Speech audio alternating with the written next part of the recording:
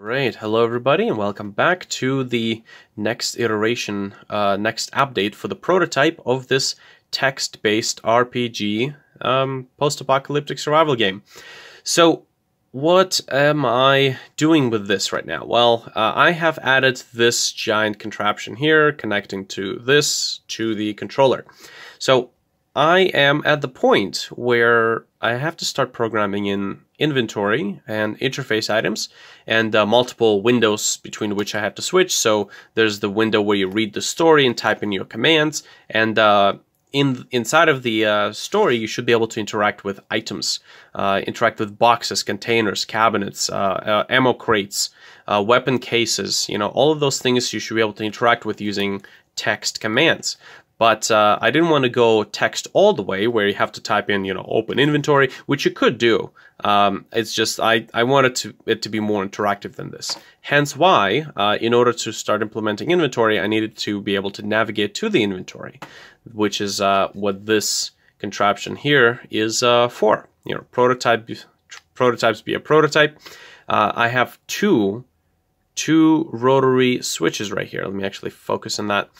Two rotary switches. So this guy's a 6-pole. It's got 6 positions here. This is supposed to be like the main big old fat knob that you switch between the various modes in the game.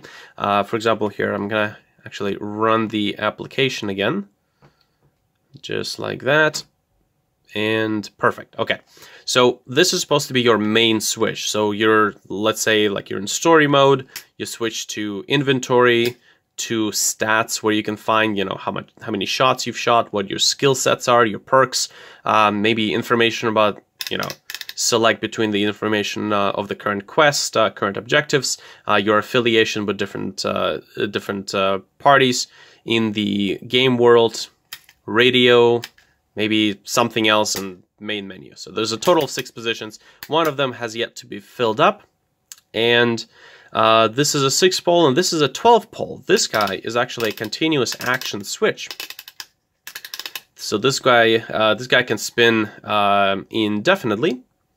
And there's a total of 12 poles here. But what I'm doing is I'm trying to make it into more like a rotary encoder, where I'm grouping all of these pins into groups of 3. So 1, 2, 3, 1, 2, 3, 1, 2, 3, 1, 2, 3. So you can see there's actually wires jumping in from one pin to another, and there's the three wires for the 3 groups.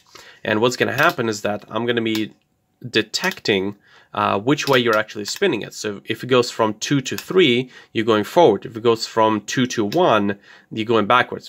So from 1 to 3, 3 to 2, 2 to 1, 1 to 3, 3 to 2, that goes backwards. And, in the opposite direction, that goes forward. This will allow me to actually get you to select items in the inventory. And it has a very, very nice clicky feel to it. So I think that is going to play out quite nicely. And of course, this big fat one is for the menu changes. And I was surprised at just how easy it is to set this guy up with a Raspberry Pi Zero using CircuitPython. So this I/O expander, it's an MCP23017. This I/O expander allows me to add 16 additional inputs and outputs to the Raspberry Pi, which in my case, since this is a very I/O heavy project, even with all of these QWERTY keyboard buttons being multiplexed, I'm going to be adding a lot of different buttons and switches and all sorts of stuff that I really need to be able to handle. I need to have a lot of inputs and outputs to handle all of that good stuff.